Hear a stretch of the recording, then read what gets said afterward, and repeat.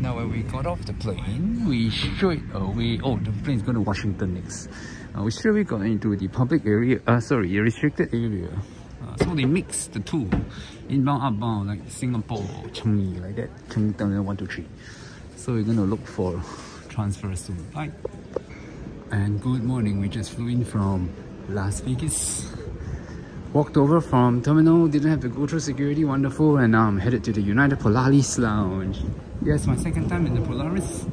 Let's see whether I can get in with my pass. And we are in to United Polaris. Say voted the best in the world. Some say. Let's go.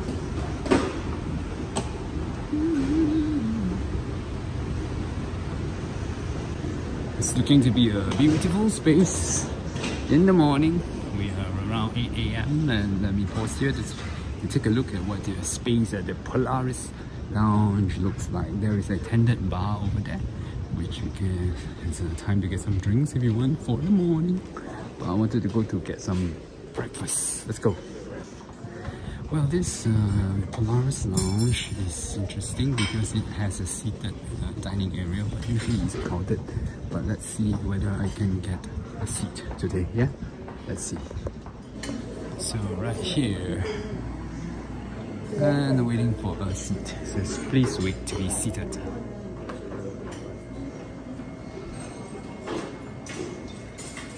Breakfast time.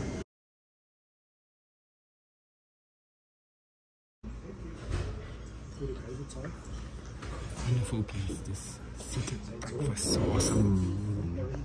Seated comfortably in the United Polaris SFO. Now it's time to choose my breakfast. What would I get today? Breakfast, coffee. The vegetarian porridge was very tasty.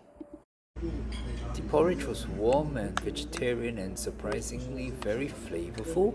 The breakfast sandwich was also very nice, which I ate, and I got a mimosa, which was a little bit of a anyway, the fruits, that was pretty good too. Yes, now let's take a look. They have juices and all that, so what I wanted to show you first is the food. So let's go a bit more slowly this time. Bagels, breads, some type of jams, hard-boiled eggs, cold cuts, and this is called a yogurt bar. Here is yogurts, and of course a fruit bar. Here is fruits, and this one was the mixed berries are very nice, and of course mini pastries. Yes, very cool, isn't it? And if we walk over to that side where you will see more hot cooked food. Well, the good thing is they got a toaster. I didn't notice this last time.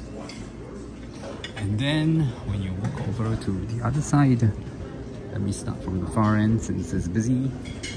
Bacon, is it a bit dark? Bacon sausage and impossible breakfast sausage.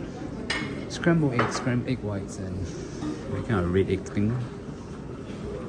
Fried potatoes, black beans, pancakes and porridge. Yes, yeah, so that's it. The food availability at the United Polaris Lounge together with the very nice restaurant seated one. Bye-bye. And you can see that the lounge is pretty crowded with many people working before the flight, which is just what I did just now in the other side, the lounge too. Yes, let's go. And on this side of the bar, which I'll come get a few drinks later on. Later. Yeah. How's your visit going? Yeah. I wanted to show you another interesting area on the other side of this floor, where there's a quieter. So if you want a quiet space to work and you're done with the food, what you can do is shift yourself to the other side of the lounge. Okay? Yes, shift yourself. Because generally few people come over here because there's less food here, although I know they put out some drinks and snacks as well. Yep, so you see this entire row of tables, nobody, right? And this is here is also where there is the restrooms.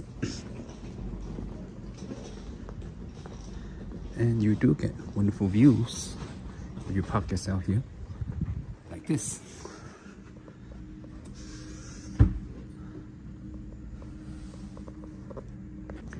And if you walk further somehow, you will reach right on the other side, where there's even fewer, even less crowded, and that's where they put some additional, I think, cold food stuff. That's why I wanted to come over to see what exactly do they put here. You can see there's absolutely nobody here, so this is a great place if you just want to hide away from the rest of the people. Only problem is there isn't much except flavored water and some kind of jelly beans. Okay. Don't do the Russian road.